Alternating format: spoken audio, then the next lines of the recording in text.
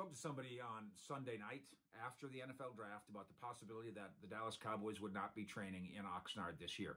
And this was a play off Coach Mike McCarthy's comment during the draft after one of the days saying, yeah, we've got multiple plans. One of the plans would, of course, let's go to Oxnard as normal and COVID-19 will subside and away we'll go. But another plan is we'll have the entirety of training camp here in Frisco at the Star.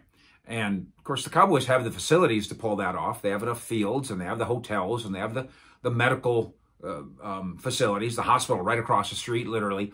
So they have their own little community that they could live in, a bubble that they could live in at the Star and beyond. They could even do it without fans coming to training camp. I don't know how they could possibly pull it off without media, but yes, they could pull it off without media as well. How much does that interrupt with the regular season? The NFL is a bully. And I don't mean that in a bad way. The NFL wants its revenue.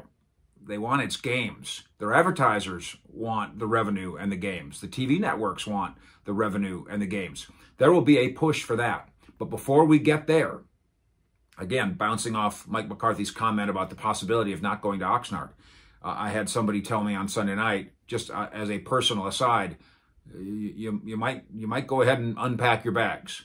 At this early stage, it's a good bet that the Dallas Cowboys aren't going to Oxnard. That doesn't interrupt football entirely, but it does disrupt practice, disrupts travel, disrupts training camp, theoretically disrupts the trip to Canton for Jimmy Johnson's inauguration into the Pro Football Hall of Fame and the game that would be played there, and may disrupt all of the preseason, while we wait and worry and hope about NFL football and much, much more.